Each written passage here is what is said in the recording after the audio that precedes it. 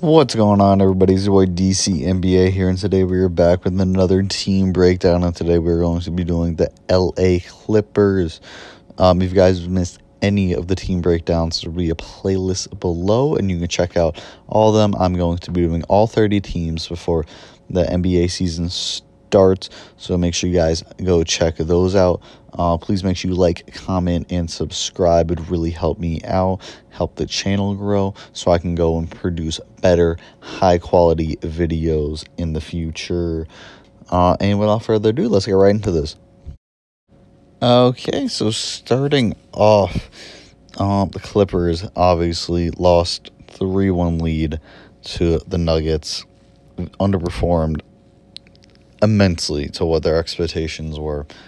And, they had to make some changes. So the first thing they did was fire Doc Rivers and sign Tyronn Lue to a very long 5-year deal. Do I think that's the right move? I think it's the right move if you can keep PG and Kawhi. If you don't, then that's the wrong move. But it kind of depends, because I don't think Lue, I don't think he's a bad coach. I don't think he's that good of a coach, though. So I think as long as the players are happy, then it'll be good. So let's just talk about their offseason and what happened with them. So they lost Montrezl Harrell, obviously. They traded Landry Shamet away, and they lost Jermichael Green in free agency. But they signed Serge Ibaka, traded for Luke Kennard, and then also signed Nicholas Batum, which I think that, honestly, they got better this offseason. Ibaka is better than Harrell. Kennard is better than Shamet. And then Green's better than Batum, but Batum, it's fine. So yeah, I don't know. I think they got better. I think that the addition of Ibaka is going to just be very good for this team. It allows them to open up their offense so much more, considering he can stretch the floor. He's very good defensively, unlike Harrell was. And, he can be a good scorer, good defender, solid rebounder. And he just kind of makes his team so much more dangerous offensively and defensively.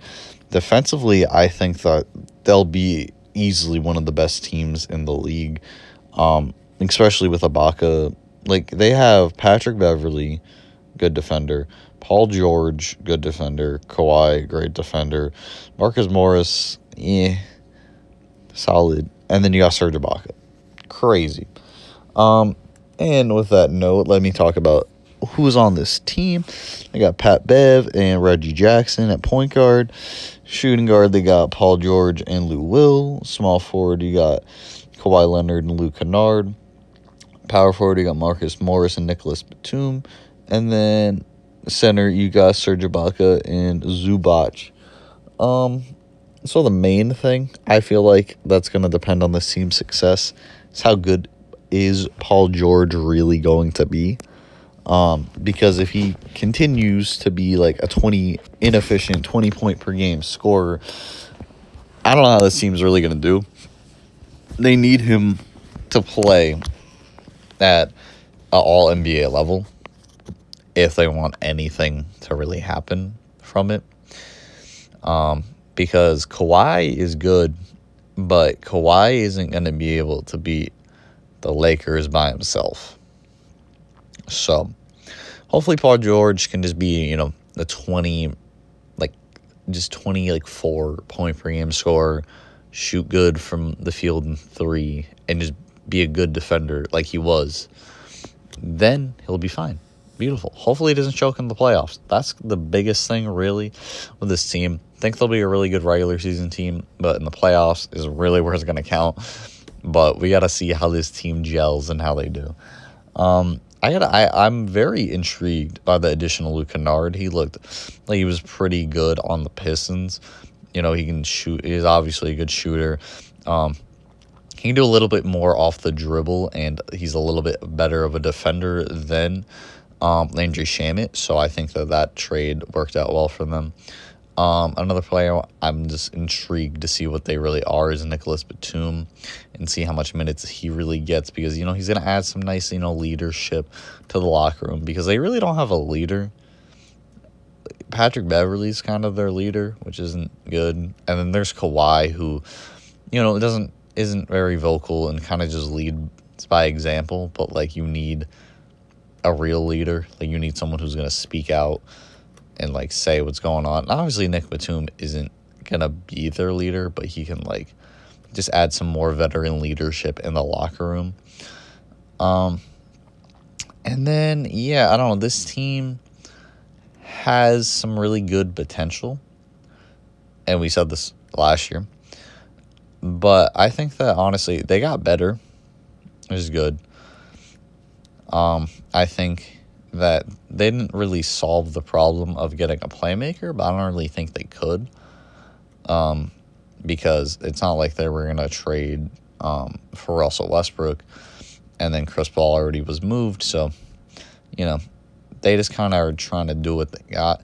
So hopefully they are able to keep Paul George and Kawhi happy, because that's kind of what the next step with this team is how do you retain them. I think that's honestly more important than the results of this season. Obviously, you win a championship, great, but as, like, for this team, the most important thing is keeping PG and Kawhi happy. So throughout the whole season, that's all they're going to be trying to do. Because if they don't have them for the next 3 to 4 years, they're going to be in trouble, because they're not going to be that good without them. They're going to not have any draft picks. It's not going to be good. So they need to be good, and they need to keep these guys. But yeah, let's get right into the team awards. You have the MVP being Kawhi Leonard, Defensive Player of the Year Kawhi, Sixth Man of the Year Lou Will, Rookie of the Year is our boy Scrub. Didn't talk about him, but he's a late second-round pick. Probably not going to do much. Most Improved, I have Paul George. And then we got Best Addition is Serge Ibaka. And I think they'll be 48 and 24 in the West. That didn't make sense. 48 and 24, and they'll be second in the West. Again, like I said, this team is going to be very good. They got better than they were. And last season, they were, you know, most people's favorites to win the championship. Again, got to see how they mesh, how they do. But this team can be scary. Obviously, they have the ceiling of being the best team in the league. No question.